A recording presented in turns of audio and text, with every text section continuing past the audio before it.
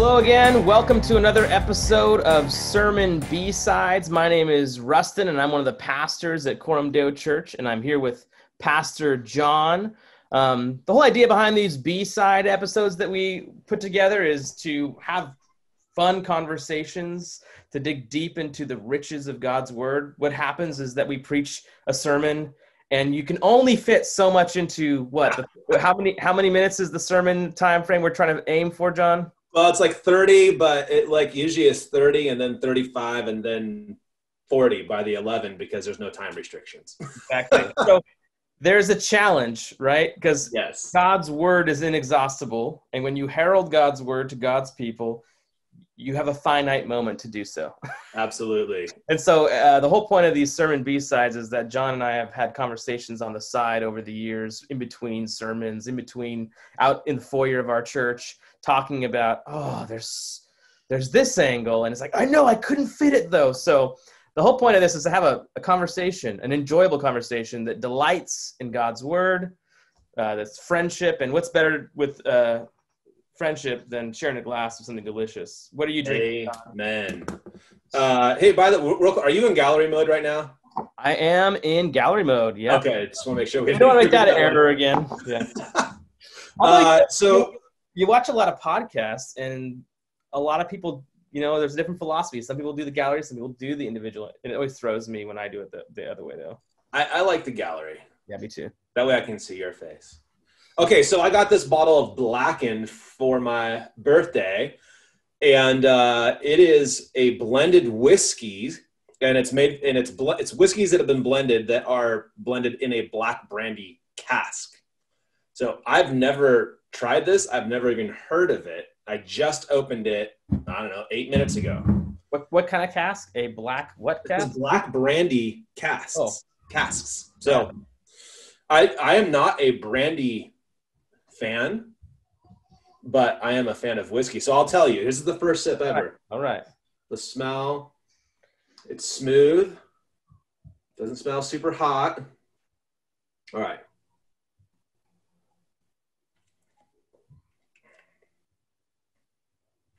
Oh, that's nice. Oh, that's really nice. What kind of nice is that? Is it like because every time you have a glass of a blended whiskey, you could go, the spectrum is, to the Scotch or Irish whiskey, or it could be kind of like flirting with the whole bourbon thing. This is more flirting with the bourbon thing. Oh, wow. But it's very smooth. Cool. I guess you could maybe say polite. It's not a punch you in the mouth, which I prefer punch you in the mouth, but it's polite. Super good. Yeah. It's definitely got a lingering, you can taste the wood from the cask. It definitely has picked up that flavor. Do you get any of that like fruity brandiness in there? I loathe brandy and I like this, so I have to say no. Yeah. It does have a little bit. Let me try again here.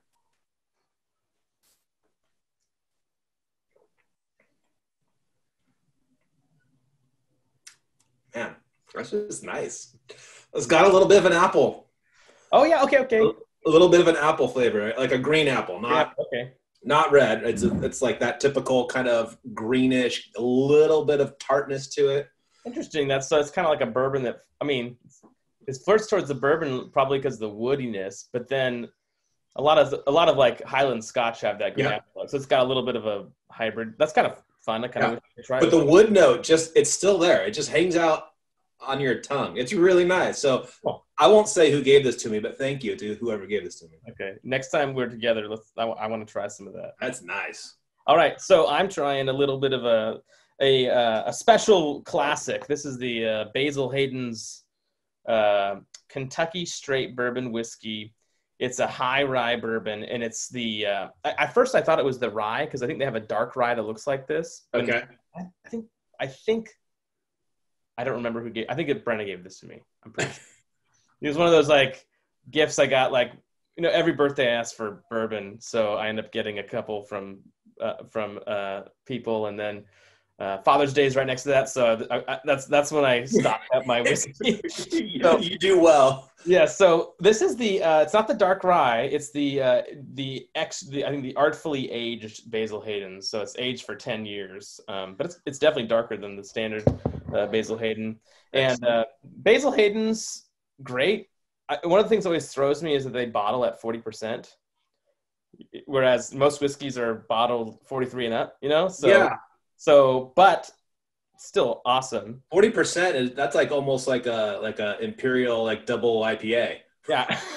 Yeah, exactly. I mean, it's definitely low for a whiskey, but it's, Basil Hayden's been around doing amazing things for a long time, and they're not a low shelf by any means.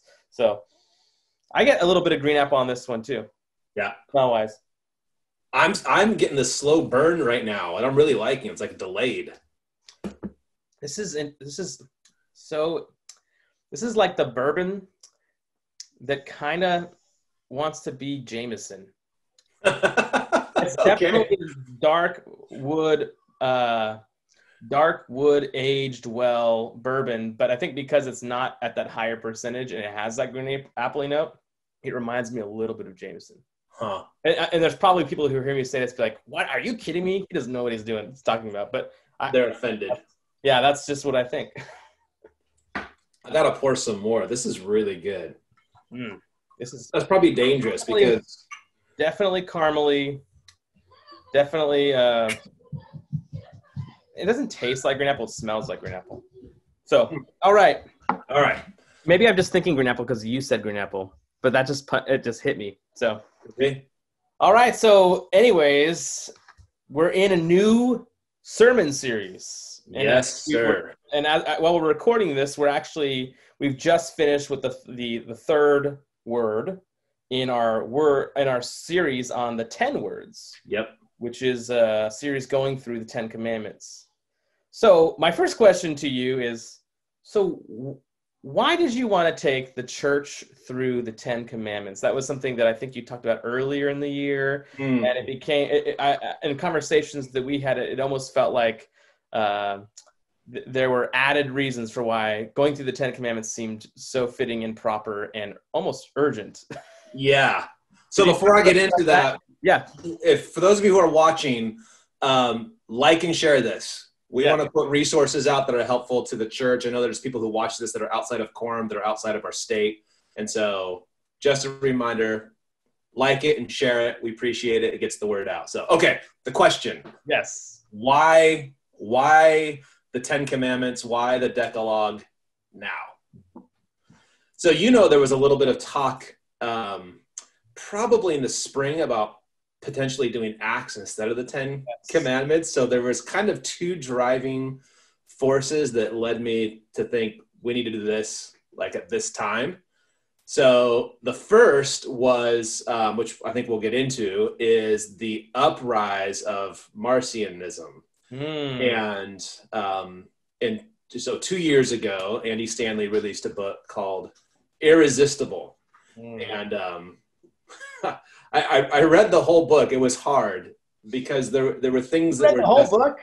I did read. I don't usually read a whole book, but I read the book, and it was painful to say the least. And my hope is that he is a well-intended guy, but off base. So, and he's a super influential pastor, at least in the United States. I think there's like 40,000 members at his church that, as far as I know, hasn't met for a while. But he writes, he does conferences, he does podcasts and everything. So it's not like some guy in some small town church had this crazy idea. You're talking about a guy with a national platform. Yeah. And sometimes when you have somebody like that and they say something, that they write a book, the masses just go, oh yeah, he said it, it's got to be true. And that book is essentially neo-Marcionism, in which he straight out says, thou shalt not obey the 10 Commandments. That is a direct quote from his book. And so I'm thinking that a lot of people watching might not know what Marcionism is. Yeah. Can we do a little bit of like a drive-by historical theology and just kind of give a quick bullet point on what Marcionism is? Sure. Marcionism, as I understand it, Mars is named after Marcion, I don't know, The heretic of Snope or whatever. Yeah. He's a first century heretic. Yeah. And he essentially believed, and I think he's got like, could we characterize it as like a hardcore dispensationalism? It seems like there's some connections, although they're not the same thing. Maybe that's not a good connection. So just scratch that for now. One of my concerns with some dispensationalistic practices and approaches to Scripture seems like it goes down a Marcion rabbit hole. Though I wouldn't want to offend my faithful dispensationalist brothers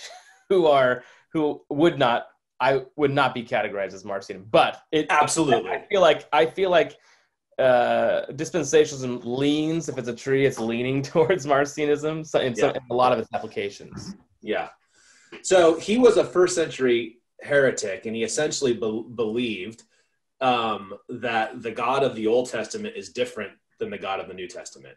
Yeah. And that the Old Testament had no place for in the New Testament church. And I mean, I don't know if would he go as far as saying it is a different God? He's not a pluralist in that sense, or a What I have studied of Marcion is that he did kind of perpetuate that idea of the Old Testament fitting in line with that Greek understanding of the demiurge, and meaning like that Gnostic, there's a spiritual reality that's given to us in the New Testament that contrasts with the Old Testament, and the Old Testament is ultimately polluted in that so there's like a dualism. Yes. Yeah. And I the last place I read on it did talk about Marcion referring to him, or at least speaking about the God of the Old Testament in the same school of thought as the Greeks, and I think referring to him as the demiurge, the sub-god. Okay. Yeah. So there's a very clear distinction. The God who Christ reveals to us in the New Testament is different than the God we see in the Old Testament. And consequently, the Old Testament scriptures have no place in the life of a new covenant believer. Yes. So that's the heresy of Marcionism. And I think that actually one of the first discussions of canon, like which Bible what books make up the Bible, one of the first discussions in the first century was Marcion basically trying to boot out all the Old Testament. Yeah. And obviously there's huge problems with that. Yes. That we'll hopefully get to talk about a little bit more here. But what is it? Can I interject real quick? Yeah. It's really interesting in Andy Stanley's book. One of his motives for kind of unhitching a Christian Orthodox faith from the Old Testament is now Christians don't have to answer all those objections from the Old Testament because that was then and this is now. That's one of his, like an apologetic, basically. Yeah, but what's wrapped into there is the assumption that Christians should be embarrassed by the things God did in the Old Testament, which is absolutely absurd. Yes.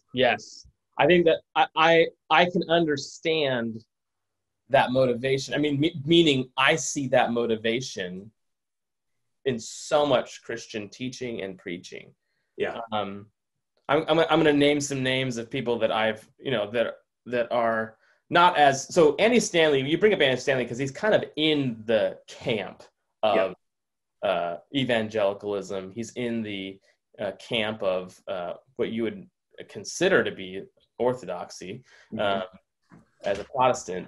But, on the fringes, you have, it feels like there's a new book every year that is attacking the Old Testament.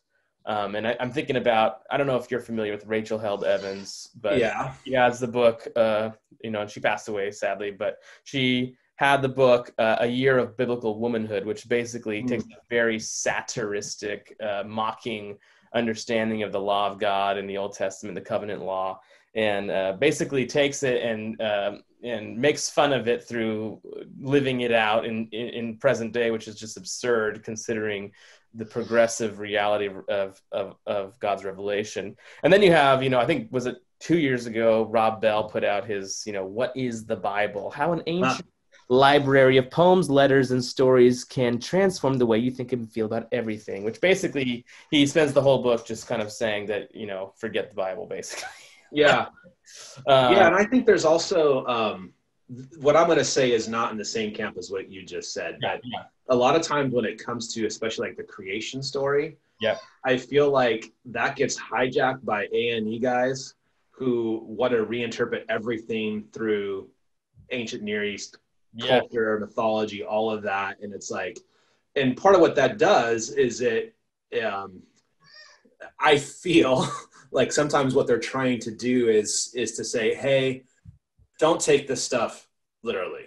Mm-hmm. Like the authors didn't intend that. And once you do that, then now you don't have to defend, apologetically defend any of these, things that are in the Old Testament that conventional wisdom in like secular culture would push against. You have, you have there John Walton, who I think has written some very good things, but who kind of seems like he operates from a stance of embarrassment, or I don't want these things to come up in the arguments. Like, 6 days is irrelevant, but God said 6 days, and I think it's not irrelevant when you get to the fourth commandment. Seriously. And then, it reminds me, I think when you and I went and saw John Walton, who came and did a kind of his talk at a local church around here. And one of the things that kind of comes up is that for personally is that, okay, so God wants you to teach your kids the words of the Bible, right? Yep. He wants you to teach your kids what his word says. And there's a kind of bringing this so high up in the academy that, this isn't really what it means, that you forget that every single Hebrew father and Christian father probably walks their kids through, these are the days of creation. And is that just, are we being taught to lie to our kids because the language says it? Like, to me, that's just disturbing. This idea that there's the pedagogy of teaching is undermined by this notion, and it's almost like, in some ways, teaching your kid a myth instead of teaching them this is God's word, and believe it and obey it. Yeah. So, you have Enns as well, who wrote Inspiration and Incarnation. There's just a lot of literature right now, a lot of different angles on what seems to be coming from an embarrassment with the Old Testament. Yeah. An embarrassment with who God reveals himself to be. Yeah. And I was going to say, specifically in Stanley's book, I think that there's a mistake that he makes, and I don't know if he knows he's making it or not, but I think he makes a big mistake. Well, there's multiple mistakes, but there's one huge mistake when he says the old covenant is obsolete.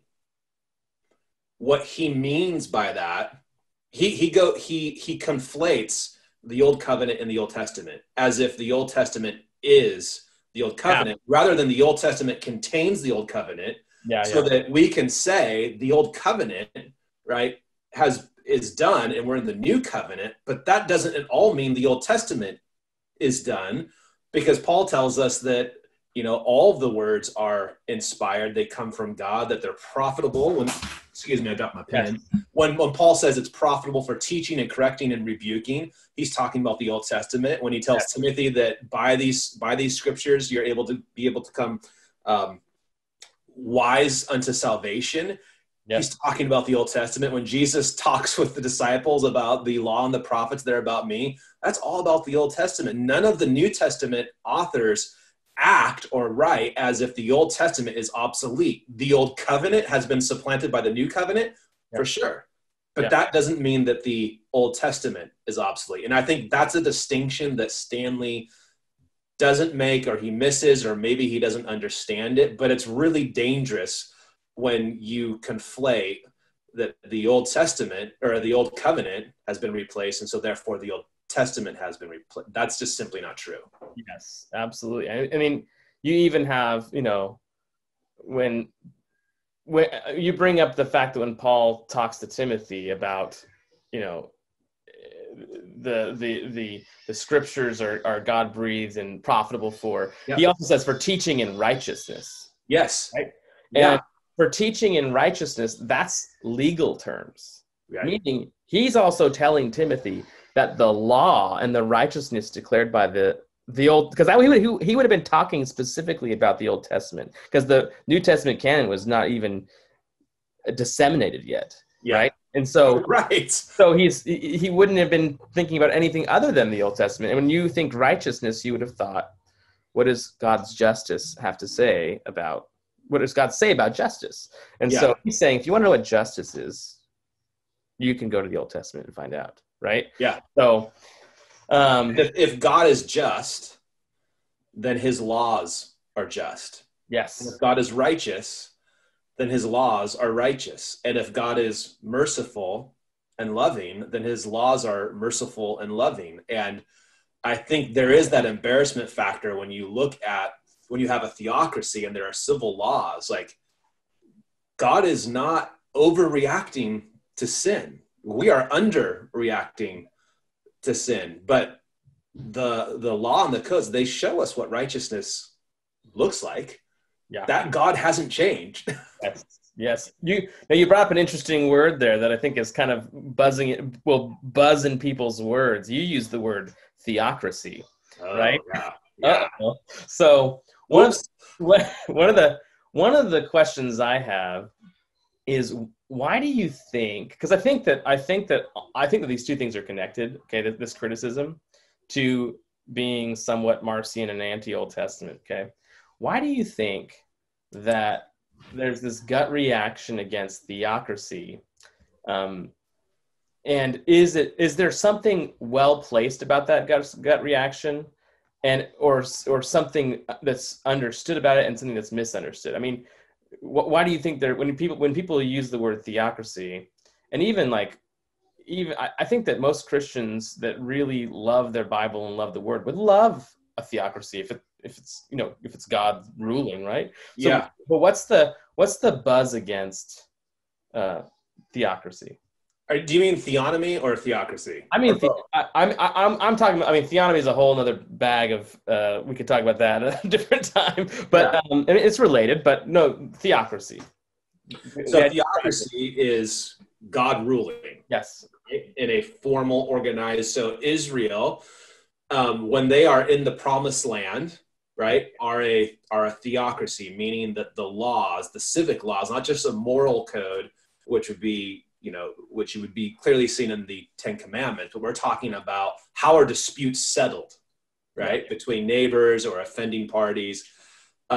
So when God is dictating that and determining that, and that is handed down, and essentially God is king over, over a people, that's essentially what we're talking about with a theocracy. Yeah. And I think it's very similar to the issue with theonomy is that everybody wants a theocracy. The question is which gods, which laws, which Theo, right? And so and I think it leans into that embarrassment thing. Like God is the only right and true king. Yes. Right. And it shouldn't be an embarrassment. And I think a lot what I hear at least is that the laws and punitive judgments against sins that are also crimes is excessive in the Old Testament. God is seen to be harsh, right? And that comes from a culture, from our culture, that kills thousands of children, unborn children every day. And we look at God's law and we go, oh, he's harsh. Yes. Yes. I just, by the way, I just watched The Giver by Lois Lowry. Yes. And you have in there a whole society built upon the elimination of people whenever they're not useful for the community anymore. And it's a picture of this whole world being made in the image of man, Right. And so I watched that and I thought, man, this is in some ways so much what we're living in right now. There is Yeah. definitely a harshness to the gods we worship that enslave us and make us think that there's no other way, right? Yeah. And so I think that some of the gut reaction against theocracy is really a gut reaction against ecclesiocracy. Mm. Like not wanting and I think that a person who really thinks that theocracy is good doesn't want an ecclesiocracy either. like there's a specific role that the church plays. Yeah. I think a true theocracy just acknowledges a reality that is already present, that God truly is reigning, and that His laws truly are good. And there's a sense in which, so the question of theonomy, which has to do more with God's law, right? Should God's law be the law that we use to govern ourselves? And there's questions there, but because of context has changed, right? Like, but I do believe that God's law does give us the God's principles for what true justice is. The rules around restitution, and all these different things about what makes justice just. I think that now some people want to criticize people who are who think that who might lean towards theonomy as they just want to they want to institute all these crazy laws, right? About the ceremonial law, or like there's certain you have to go, you're unclean when etc. There's some interesting things we could read that make you unclean, right? Well, that's a total misunderstanding, because it doesn't take into account the progressive revelation and the fact that Christ fulfilled the law, right? And so when Christ fulfilled the law, I think so many people hear that and think, oh, Christ really abolished the law. Right.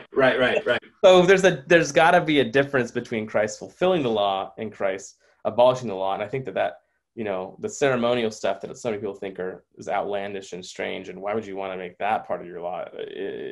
You're forgetting that there are different governments at play in the institution of God's people. You have civil governments.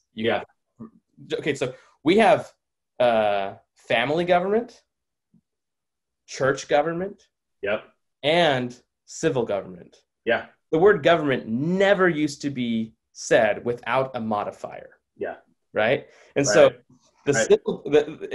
you see a very similar thing happening in God's law. You have these different areas of governance, right? The ceremonial governments had to do with religious and cult, the cult of God's people, the actual practices of the temple and whatnot, and how those are obsolete when the fulfillment of those things comes. Of all the temple and practices in the priesthood were all pointing towards something that was coming, right, in Christ. Then those things are undone, are obsolete, but they're not useless. They're not useless. They're still profitable, because they actually help us understand the purity and the holiness of Jesus. I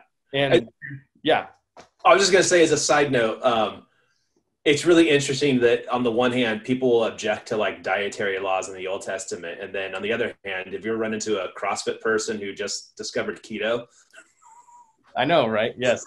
You're like, what? That sounds or gluten intolerance. I mean, yes, there's a dietary law that is becoming more and more practiced.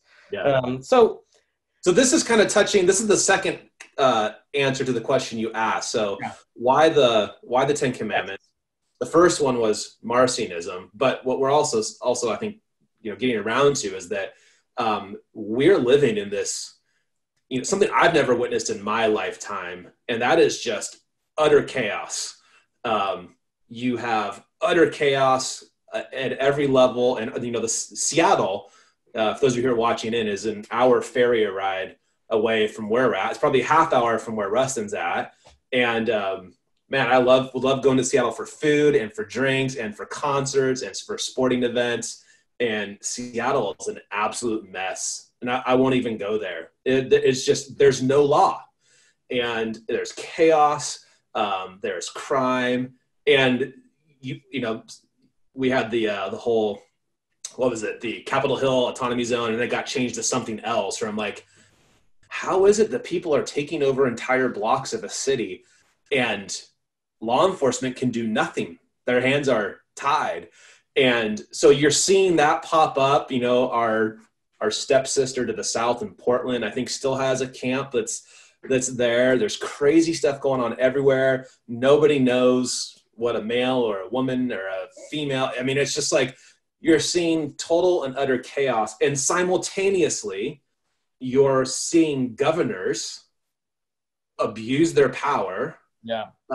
Overreaching mandates, guidelines, arbitrary, declarations. And I was just feeling like we got to have this foundation of law, because what we're witnessing is just rampant lawlessness.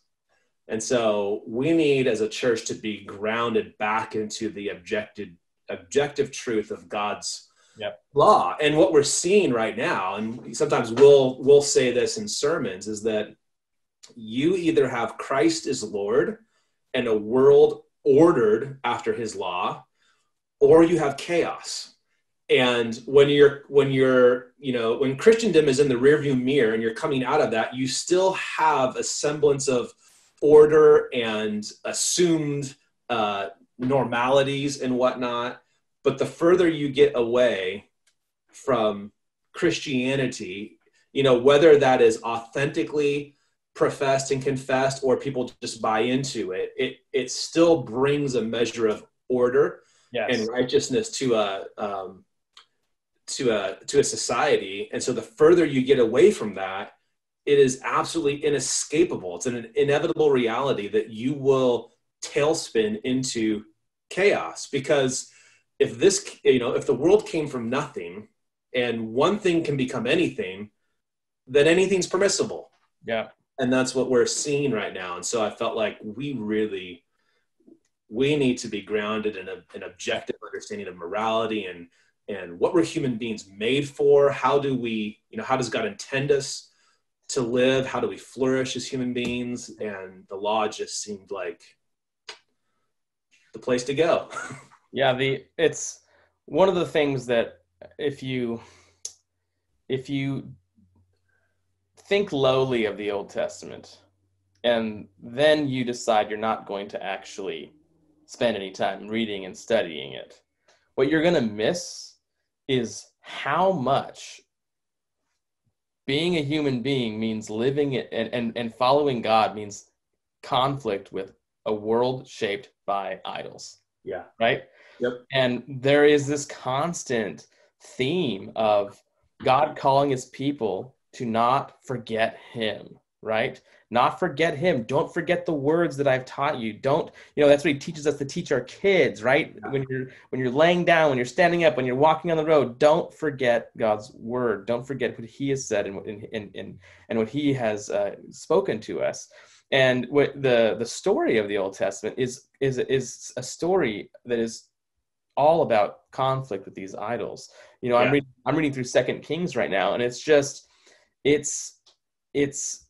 that Christ or chaos is firmly on display in the story of the Old Testament. The king, God's king, or the de-evolution of humanity and dehumanization of humanity because of the worship of idols, right? Yeah. And so recently, there's a king called Ahaz, right? And he's a king of Judah. I just read this, I think it was in 2 Kings 15 or something like that, around there.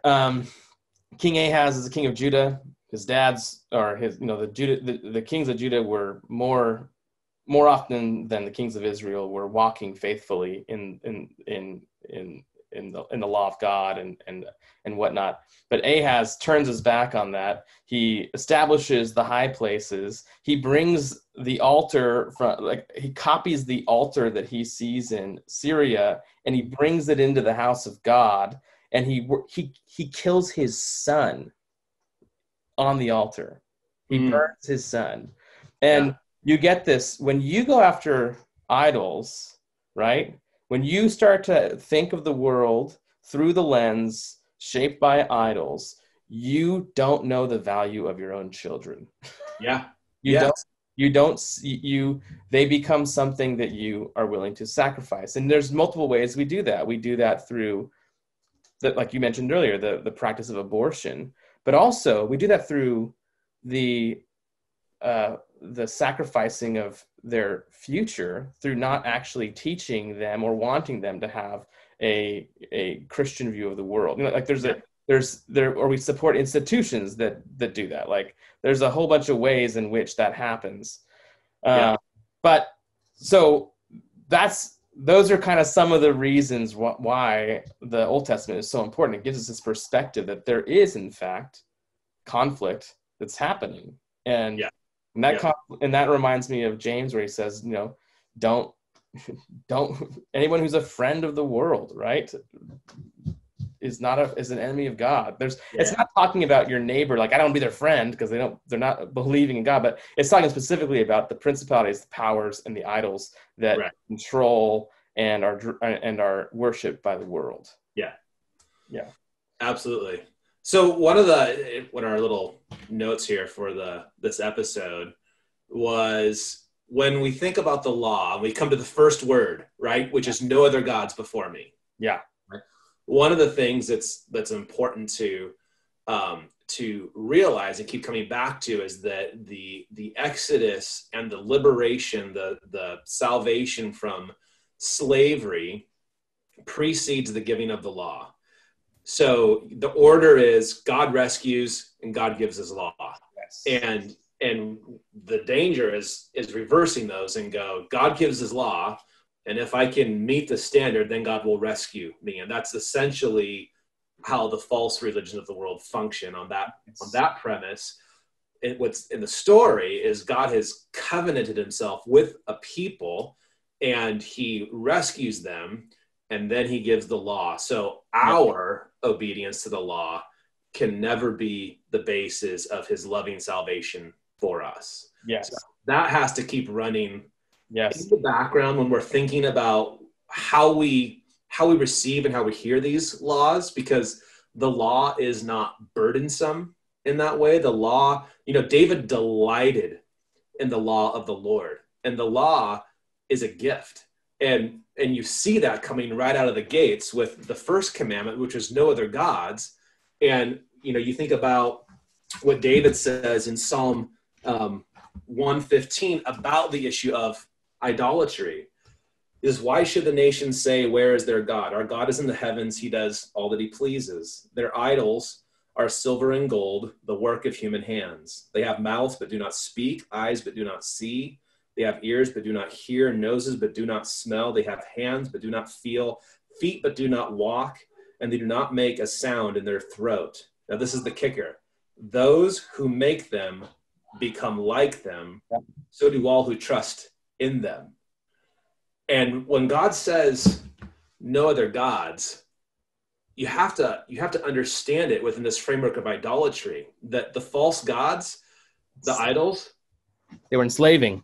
They cannot speak. You think about a person who cannot see, speak. I mean, the picture here is dehumanization. Yes. And the idols of the nations and our idols rob us of our humanity. And God is the God, Yahweh, who rescues his people out of slavery.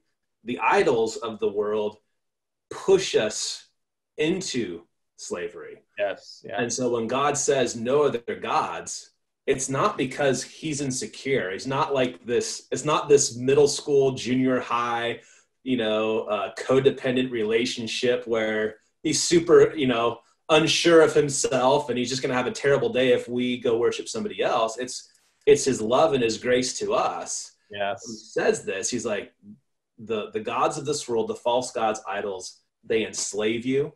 Yeah. And in Lightheart's commentary, I loved it. He just summed it up by saying, idols are stupid and they make us stupid. Yes. That's a really great summary of that psalm, because that's exactly what it gets to is I think that G.K. Beale had a book called We Become What We Worship, right? Mm. And just basically that whole book is a study of idolatry in the Bible and how it's this there's a constant theme of what you worship shapes who you are. And yes, idolatry leads to blindness, to deafness, to numbness. Yeah. Right? If you're blind, if you're feeling like you're blind, deaf, lost, numb in the world, it's probably due to an idol, right? Like there's a need to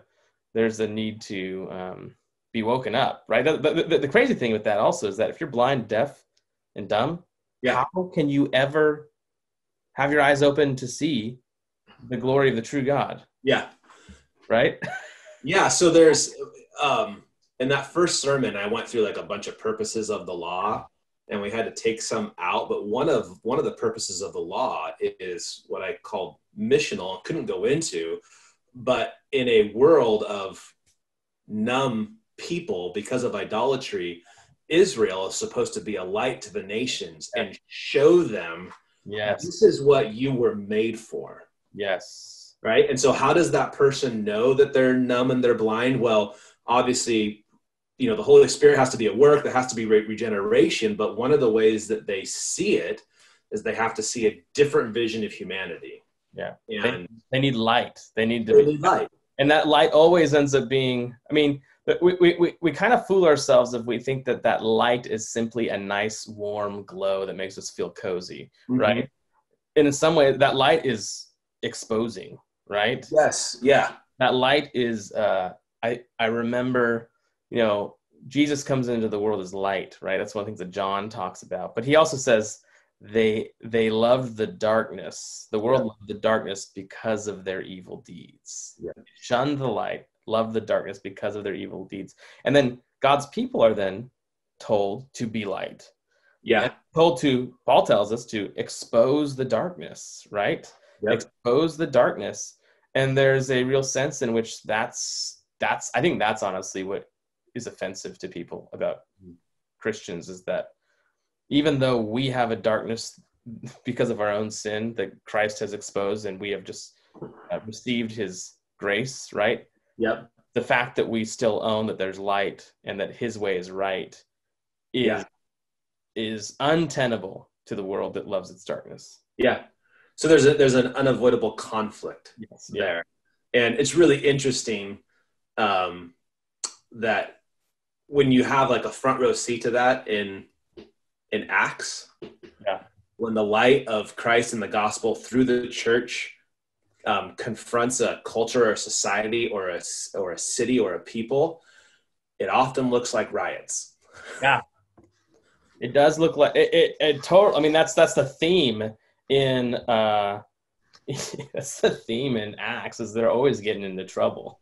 Yeah, it reminds me also of Deuteronomy. And speaking of the Old Testament again, right? He's where God's people are told to keep the law, and this is the reason why: keep them and do them, for that is your wisdom and your understanding in the sight of the peoples who will hear all these statutes and say, surely this great nation is a wise and understanding people. For what great nation is there that has a God so near to it as the Lord?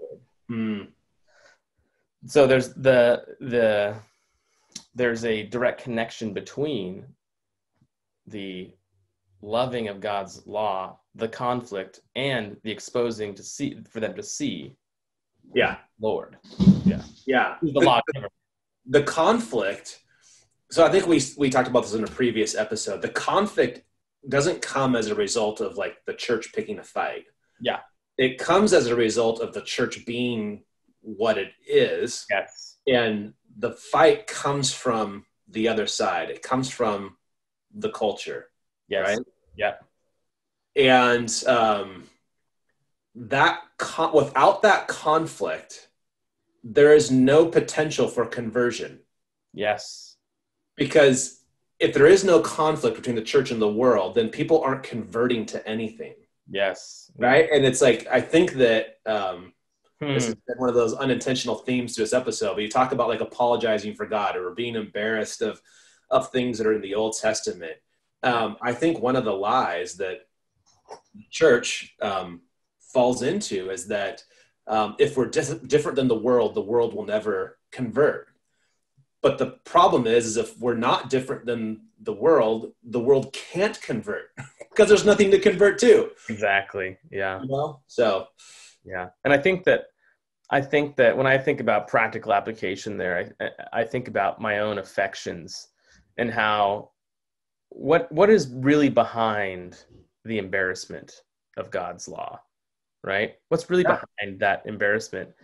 And I think it's twofold. One is that you prize the approval of man rather than God. And two, it's you don't see the beautiful word of God, his law, as beautiful and delightful as the psalmist says in 119. Yeah. Right. Yep. If you're in that boat, you need to go and read Psalm 119 and ask yourself, why don't I treasure God's law the way that he does? Right. Yeah.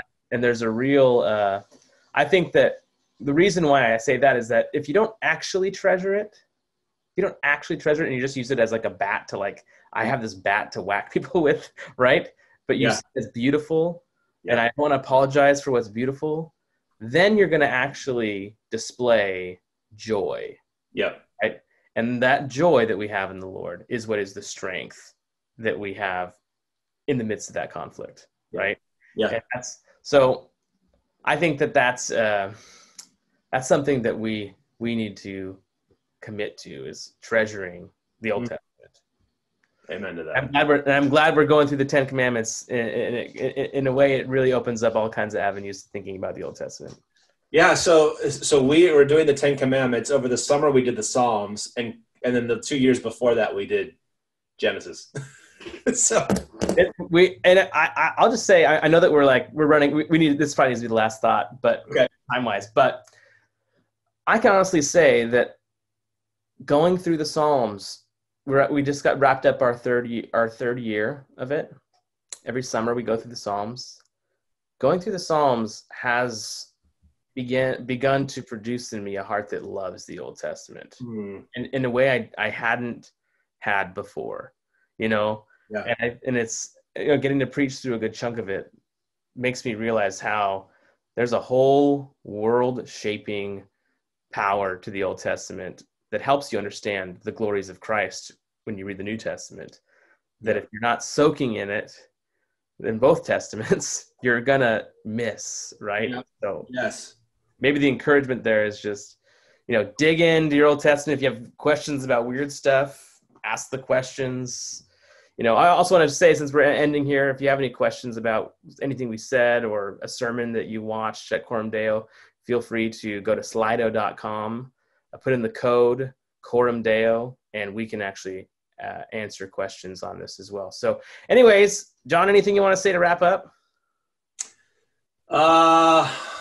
Gosh, I mean, there's lots to say. There's lots of episodes to come. I think, just to piggyback what you said, there's a real danger in trying to have like a theology of Christ. Yes. That has no Old Testament. Because what will happen, and I think that's what we're seeing, is that Jesus now is used to solve problems he wasn't intended to solve. Yeah. Rather than being the answer to the question of the Old Testament, he becomes the answer to some other question. And so it's super important that you understand the story, the narrative, what's unfolding. The Old Testament helps us understand why it's good news that Christ is Lord. Yes, absolutely. And it won't make any sense without understanding, the Old Testament. Absolutely. Well, thanks for that, John. Thank you guys for joining us. We love doing these B-side episodes, and just want to say, please like, share, ask questions. We love doing this, and we'd love to get your feedback, responses, and get the word out to more people. Amen. Hey, cheers. See ya.